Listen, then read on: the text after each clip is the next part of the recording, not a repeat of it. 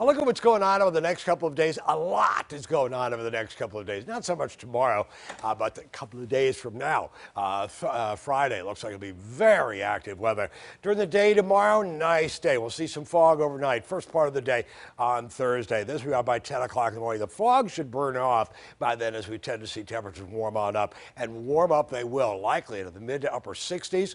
There's where things are by Thursday evening at 7, 10 to 15, 10 to 20 mile-an-hour winds. Beautiful day for tomorrow. Friday, well, yeah, but there's some rainfall moving in. There's a cold front moving on in.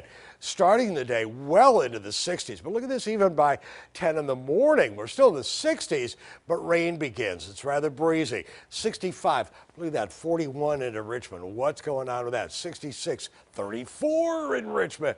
So a 32-degree temperature drop between here and Richmond. 66, 31, 35-degree temperature range through the area. So, yeah, big changes behind that cold front in terms of temperature. And we could end as a little bit of a mixture of rain, sleet, and snow very briefly. I don't think anything will come with it in terms of bad roads with that, because we're going to have 60s well before it. So the roads are going to be nowhere near frozen.